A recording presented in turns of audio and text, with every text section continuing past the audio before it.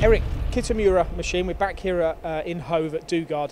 2 micron accuracy is a point I want to start with here. Okay. That's what this 5-axis machine is capable of achieving. Is this one of the big reasons why you sell a lot of these machines? I think it is. It's not just the 5-axis, but that is their standard accuracy across most of the range. And in fact, they do have a smaller 5-axis machine called the Med Center with a 170mm table that they're guaranteeing 1 micron positional accuracy. And this is positional accuracy across whatever the envelope? Across the full stroke on any of the models. Most people work to a JIS standard, which is over 300mm travel, but this is over the complete travel of the machine. How do you think they managed to achieve that? Because it must come down to the mechanics, the build, the makeup of how it all goes together.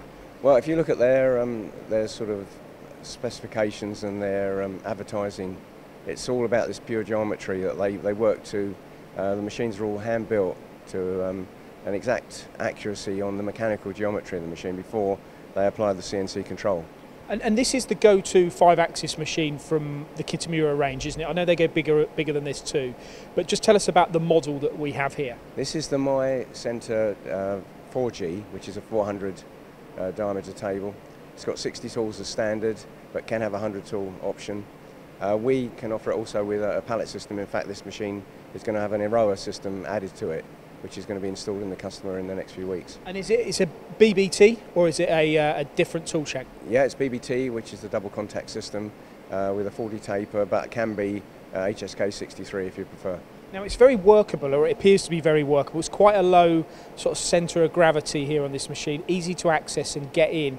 They've thought a lot about the way they've laid the machine out, haven't they? Yeah, well, I think this goes back to the many years of experience they've had. I mean, they've been in the business of CNC machines for about 40 years now, so over those years they've learnt all the different requirements of the customer, and that's one of their biggest sort of attractions, really.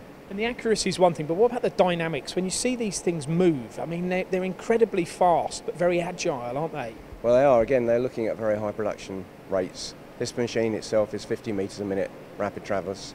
That's based on a rollerway system, but even on their boxway machines, they can offer 60 metres a minute with a boxway drive system. And yeah, I remember this from before, 60 metres a minute, but the boxways have 2 guideways, don't they? Or is it 4? So they've got a double support mechanism. It's not the number of guideways, they have a double ball screw. And what they do, instead of having one very large ball screw, they have 2 smaller ball screws that can give you the thrust that you need, but also the high speed that you need as well. And when we're talking about speed, a lot of that comes down to the control. Now, tell us about I mean, it's the aromatic control here, but what's behind it, and is that responsible for the agility and the performance that we talk about? It is. What's happened, I think, along with a few other of the Japanese manufacturers, Kitamura have standardised on a Mitsubishi-based control. It's very, very high power in terms of processing speed, something like, I think, 2,500 block look ahead. 3,000 block a second processing speed, so it's incredibly agile in that respect, and also it can give you full 5-axis capability without any extra software. It is fully capable. And if you were to take a kind of a general run-of-the-mill 5-axis machine, would you say that that's twice as fast, or the processing is twice the look ahead? Is there any way we could sort of quantify it to a degree?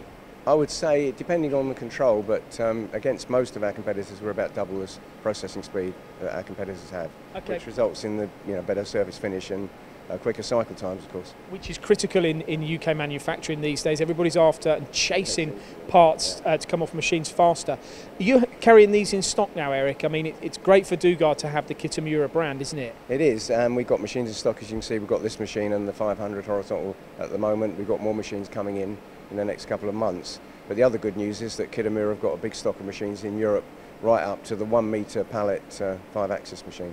Would there be engineers watching this that are thinking this is out of their league and out of their reach? And if they were thinking that, how would you address that comment?